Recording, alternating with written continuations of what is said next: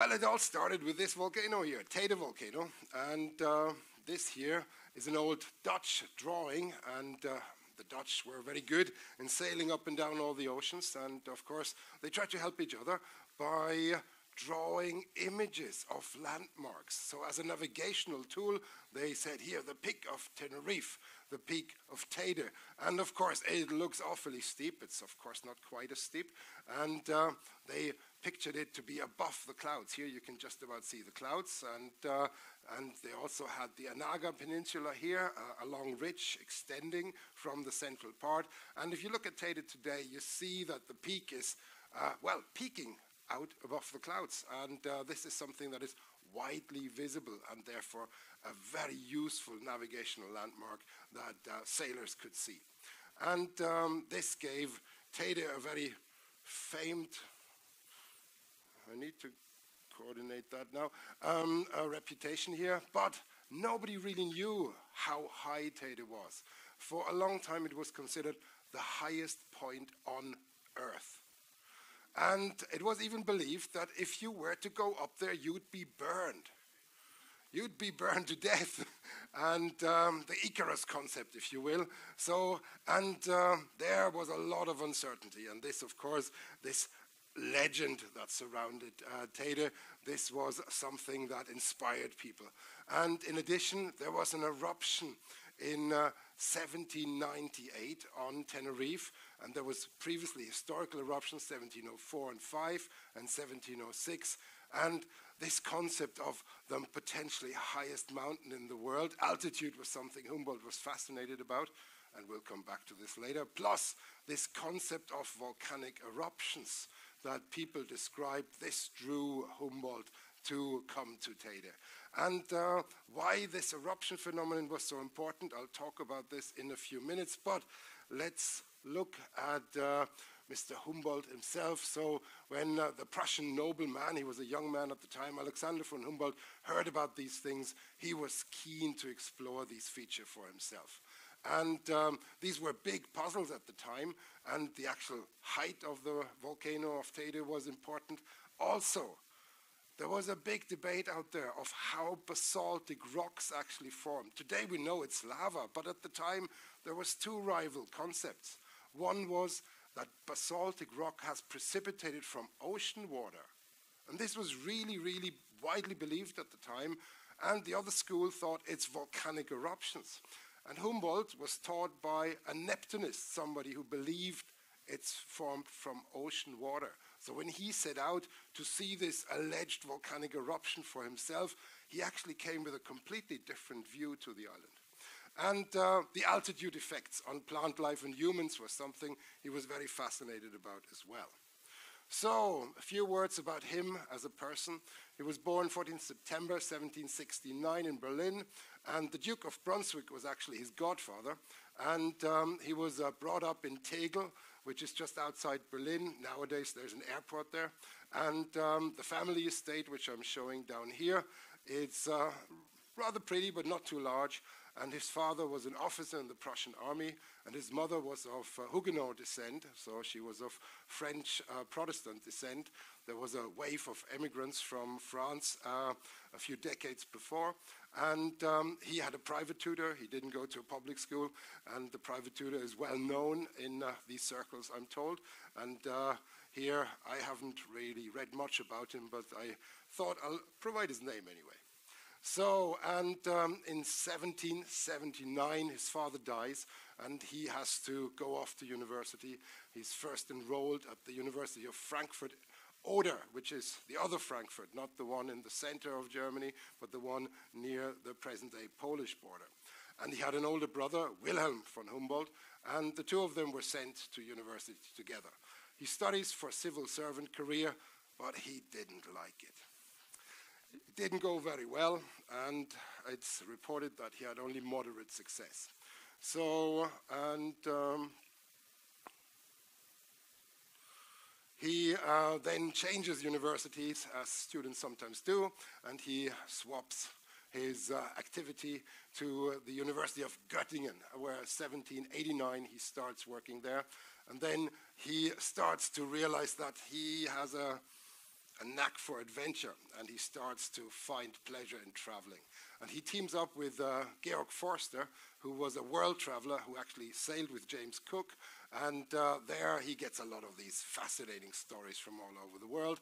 And then he changes again. He goes to the Handels Academy, the trade academy in Hamburg, and there he learns about the big wide world, 1790-91. And then he travels for quite some time to the Netherlands, to France, to England. You can see his travels go further and further out there. And in London, he meets the president of the Royal Society, Joseph Banks, and there he was shown the collections of South Sea specimens. And that really switched him on to become an explorer. Then he registers in the Prussian mining service, and he's employed there. And he's trained at the Academy of Mines in Freiburg, Saxony. And there he's also getting in contact with this gentleman here, Professor Gottlob Werner. And he is the ultimate Neptunist. He is the person who really pushes this concept of basaltic rocks forming from seawater precipitation. And later he was disproved, but he was actually a big shot at the time. The Wernerian concept that it was known was so widespread that most scientists actually believed that basalt forms by ocean water, forms from ocean water. Only later this did change, and I always remind students, just because the majority of people believe in something doesn't make it true. You have to be very, very careful about that. So, and this is a classic example of this kind of idea. So then he works as a mining engineer in various parts of the Prussian territory and Prussian allied territories. He's sent to supervise mines, and it's said that some of the mines he was supervising, they suddenly experienced an increase in production. It's not entirely clear whether it was entirely his doing or whether he had some help there, but some of the mines were suddenly increasing the gold production by factor 8. And of course, this helped him a lot to be promoted. And he starts to publish then at that time as well. He publishes on mineralogical observation of basaltic rocks that, as I said, we now know to be lava. And he visits various areas that we now know to be volcanic provinces in the borderlands between France and Germany. And there, the La Chasseé volcanic province is very famed. It's still believed to be active, and he looks at the rocks there. He travels through Austria, Switzerland, and he publishes on cave botany. He had a thing for caves as well. So all of these works and his success gave him access to the brightest mind of the time, and he was invited to meet with people like von Goethe and Schiller, the big poets, the German writers, and here he's shown meeting with these gentlemen, and they are having discourses about all sorts of things, and this was also very influential. And there he has a second trip to Switzerland in 1797, and then something strange happens, and that is the death of his mother. I tried to find out a little more, but apparently the relationship between Alexander von Humboldt and his mother was not particularly good. And as soon as she died, he broke all bonds to his life so far. And he inherits, together with his brother, the family fortune, and he immediately quits his state service. So here, within a month of the death of the mother, he says, I don't want to be a civil servant anymore. I want to explore the world. So somehow this family tragedy has changed the way he operates entirely. And he starts immediately to prepare for a great trip to South America. So he takes several years to prepare this trip. And this is a map of the trip. We're going to go through it a little more later on. But he travels from Spain all the way through the Canary Islands to the northern part of South America. He travels around there, and he goes all the way to the Pacific. He travels up to Mexico, to the United States. He even meets the president. I'll come back to that later. And eventually, he comes back to Spain. So, en route to America, he visits Tenerife for actually only 1 week, and this started 5th of June, 1799. Well, he had a passport from the Queen of Spain, so he had access to all the kind of high society and all the support from the local authorities. This is something that Darwin later did not have. When Darwin came to Tenerife, the Beagle was refused access to the port. This was because only a little over 30 years before, Nelson tried to actually capture Santa Cruz and failed, and there was bad relationships between Spain and the UK at the time. And so the Beagle was told there's a cholera epidemic in Santa Cruz. There's no record of a cholera epidemic that year, so this was a diplomatic kind of coup in order to make sure that the British ship would not enter port. But Humboldt had a different setup. He had a letter from the Queen, and this opened all the doors for him. So he comes here for 1 week. He visits Teide volcano. He visits La Laguna, the capital. He visits the Anaga forest, and of course the Orotava Valley. Here's the Orotava Valley, which was the agricultural hub at the time, and also a lot of noble families were clustering in that area, and there was a lot of money in that area. So he does a lot of research in that single week, and it's so impressive. So he really was the first volcano researcher, so to say, that traveled to the Canary Islands. So he had also a very busy social calendar, loads of dinners with the noble families here, and apparently there was a little flirt with one of the young daughters of one of the noble families, but I couldn't find out a lot of details about that.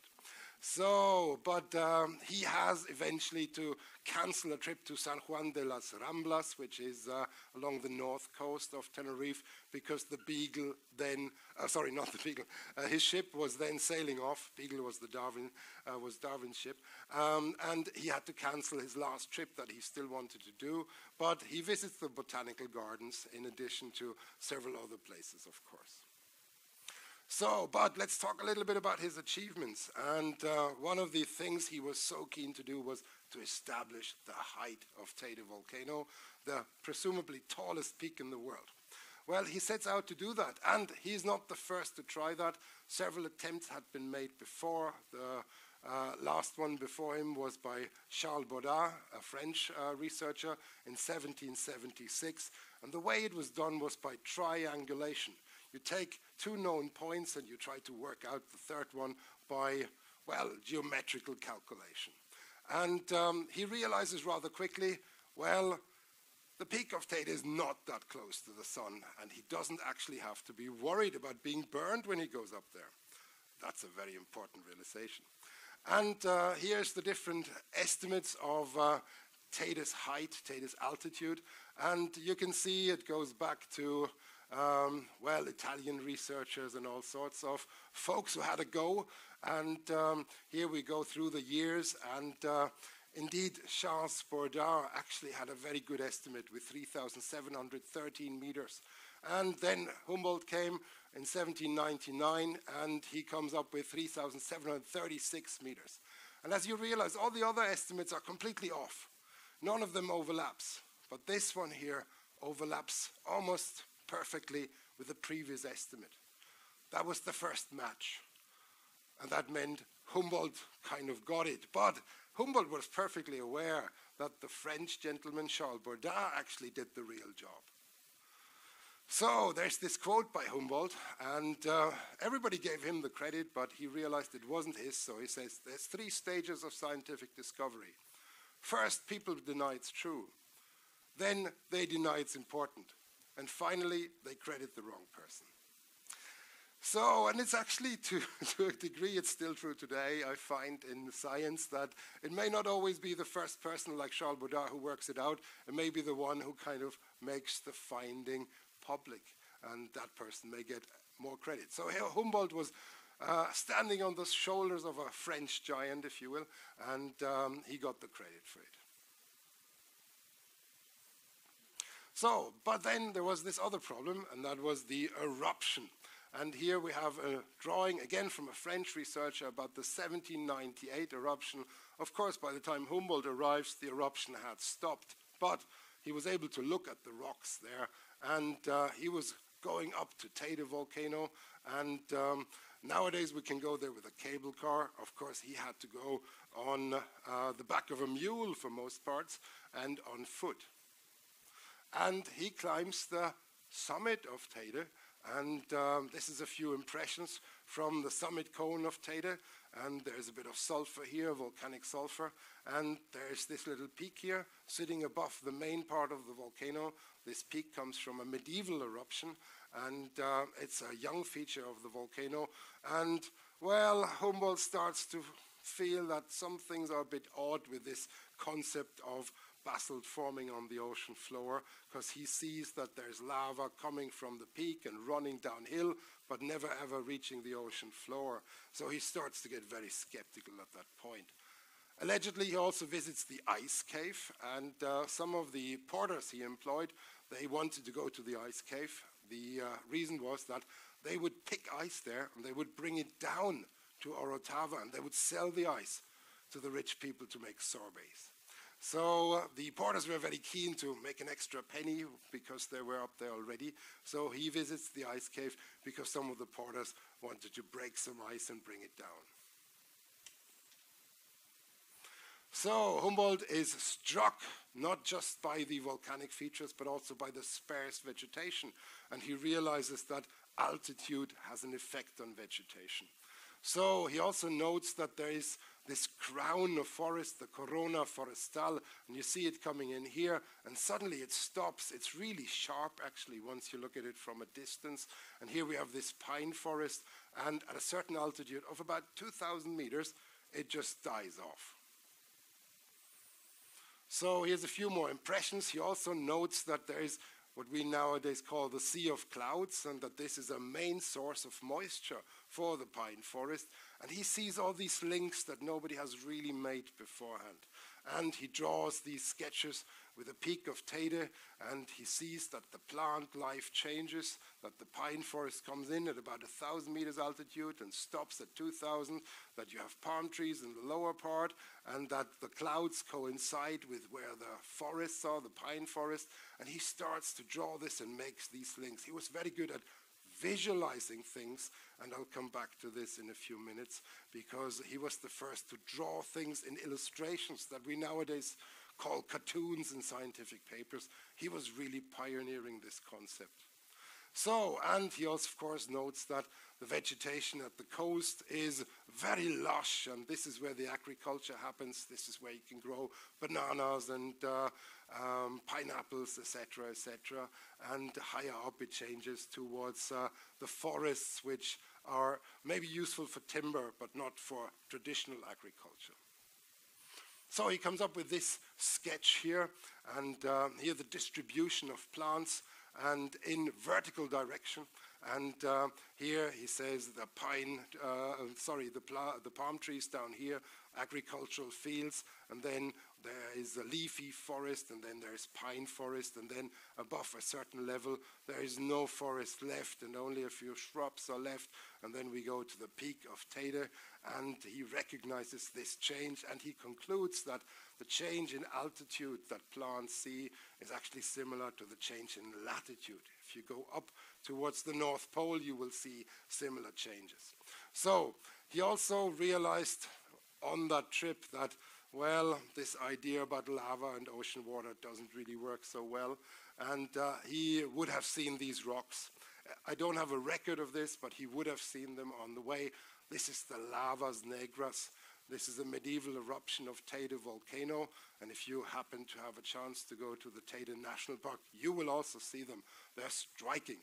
They're shiny black obsidian lavas, and they come from the peak, and they come down into the lower part of the Caldera de las Cañadas, but they don't go further. So he would have seen where the lavas came from and that they stopped. No ocean floor involved, and this would have made him think that something wasn't quite right with this traditional concept that his teacher, Professor Werner, would have told him. So here's a few impressions of this, and this is how these rocks look like. There you have flow banding in the rocks, and they're very shiny, they're obsidian, and here's a classic tongue of the lava coming down here, and then it stops, and this is not an ocean floor feature. In fact, if you look at the map today, this is a modern map of the Lavas Negras, which erupted in about 1150 before present. You'll see that they all stop here. And there's this beautiful road here, and I always make that joke with the students that the lava was very kind, it just stopped before hitting the road, but of course the road is younger. And here we see that none of these lavas ever reached the sea. It's very obvious they emanated from the volcano, and they didn't go to the ocean, never saw any ocean, and Humboldt was smart enough to realize that. So, I mentioned this story about Orotava. He was very much in love with Orotava, and some people say it's because of this daughter of one of the noble families, but of course it was surely also a very lovely site. It was very lush, very green, and there he had a viewpoint looking down into the valley, and it's still known as Humboldt's viewpoint. You can go there today, and he describes 3 volcanic cones. And well, people were a bit skeptical, because if you go there today, you only see 1.5. One is half gone, and one is still there. This one has a hotel, this one has a church on top, and the third one was never found. It turns out the third one was quarried away for the little particles, and now it's been actually found. It sat behind this third one, this second one here.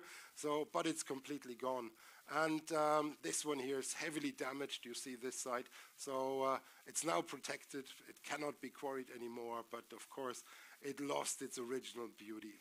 And this is a bit sad, because Humboldt apparently said, "I'm leaving almost with tears in my eyes. I would like to settle here." He liked the Orotava Valley so much, and this is a statue of Humboldt sitting there looking at the Orotava Valley. So if you go there, you can actually look at the same perspective that he had. Now, having said this, we must also realize it did a lot of good, this concept of using volcanic particles. I talked about it the other day, and this is something that has been widely used, and he actually makes reference to this. And here we have these Lageria fields on Lanzarote, which some of you would have seen today, but, well, unfortunately.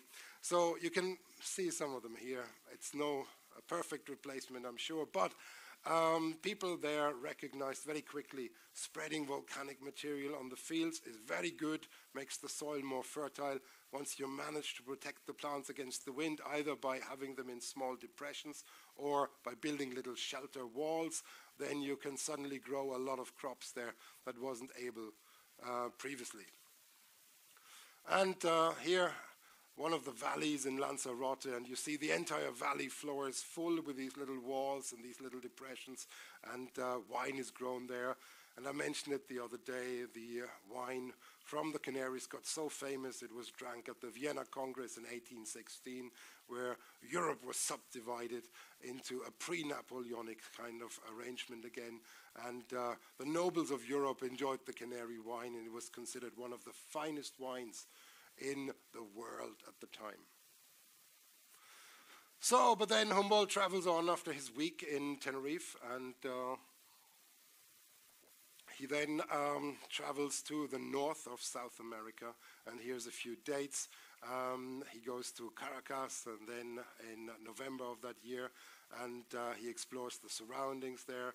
Then in 1800 to early 1800 to November 1800, he explores Venezuela and the Orinoco.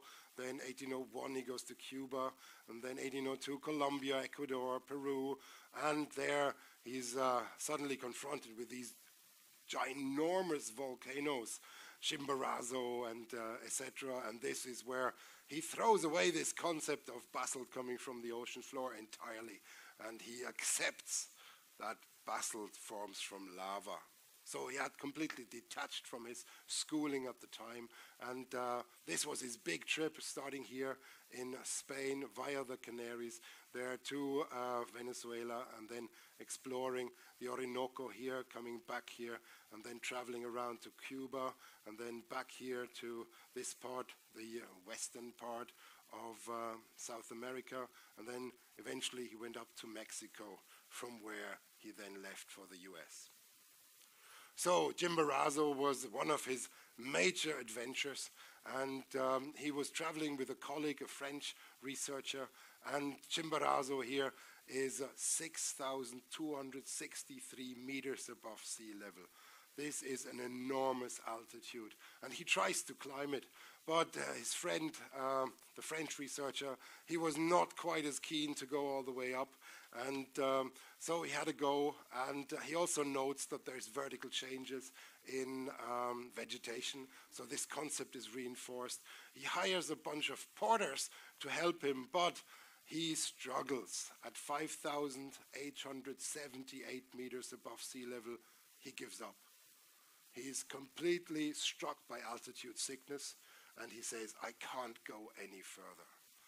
When I was in the Andes a few years ago, I set myself the task of going to the boundary of human settlement, which is believed to be 5,333 meters. It was determined at a volcano called Aucanquilchan in Chile, and above which miners just refused to live, and so it was marked as the boundary of where human settlements is no longer possible on a permanent basis. I went up there, and I left a team of people behind, and I walked up there with a Chilean colleague, and I really thought I was hiking for maybe an hour up and back, and by the time we came back to our remaining team, everybody was really sick, and they were really angry with us, and I couldn't quite understand what was going on, and they told us we were away for 3.5 hours. So my sense of time was completely distorted, and the highest I made was 500 meters below Humboldt, but it was quite an intense experience, and many people are not well at this altitude. So I can sympathize with him that he didn't make it further. He has complete forgiveness from my side. So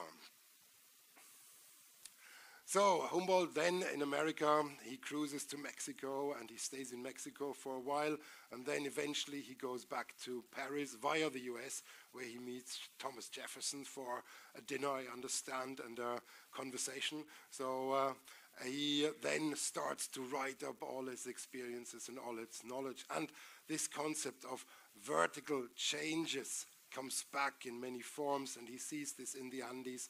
And Tenerife was giving him the first glimpse of this. And here is a sketch where he draws different landscapes he's seen. It's an imaginary sketch because suddenly there's the Andes and Tenerife in the same sketch, but he kind of pictures this concept of altitude. And he realizes Teide is not that tall after all. Teide is actually one of the smaller features compared to things like Chimborazo in the Andes. So he then works out how plants change, and you see how meticulous he notes all the different species that he observed, and then there's a snow-covered peak, and he really describes the Andean changes in incredible detail, and this adds to this base of knowledge that he created. And here he then compares eventually the Andes with various other travels and information from travels, and here's Tenerife. He realizes that the Andean situation is fundamentally different. In the Andes it's a lot higher, and that the peak of Teide only reaches the lower snow boundary of what the Andes would have. So his Views of Natures is then published 1808 in 3 editions, and he publishes a number of travel books, and this gave him a huge amount of success. His lectures were so popular. Some people think they were a bit like music concerts today. People were flocking to his lectures. And he was obviously a very good presenter. And people were, of course, fascinated to hear about his travels and all these experiences from distant part of the world. Now, let me bring back a few real accomplishments, a few real-life accomplishments. Apart from understanding nature, he also did some good.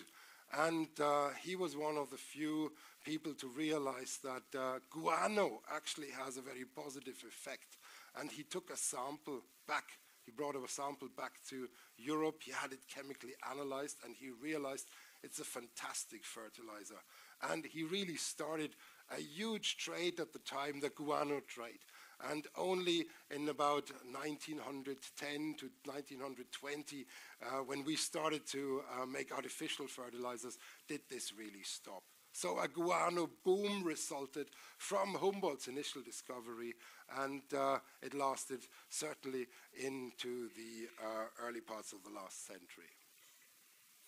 So then, at some point, it's said that Humboldt ran out of cash. I don't know how true that is, but he returns to Prussia.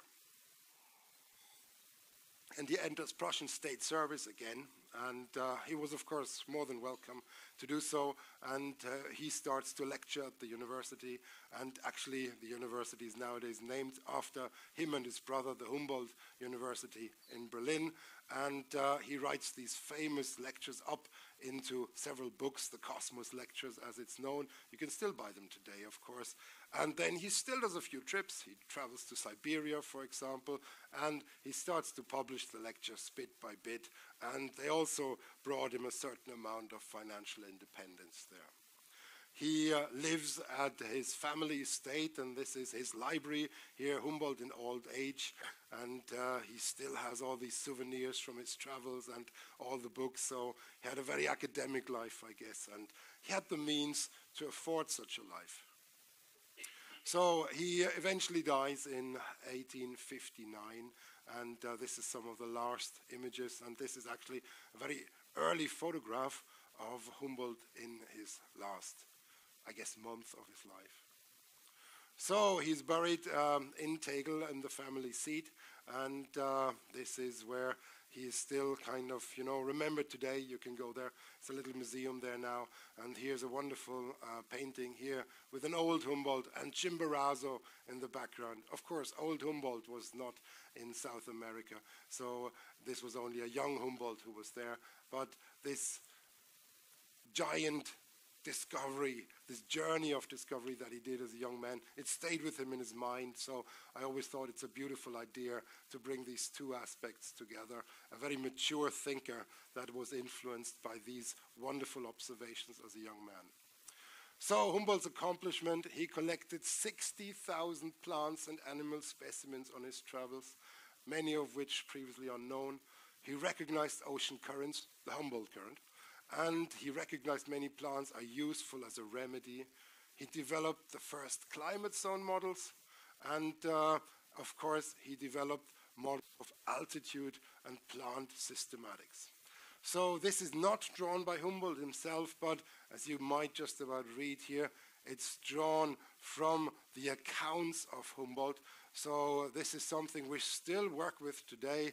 So here we see different climate zones, and this is Africa, and we are just about here in the Canaries. You see the dry part of northern Africa. This was already something Humboldt described.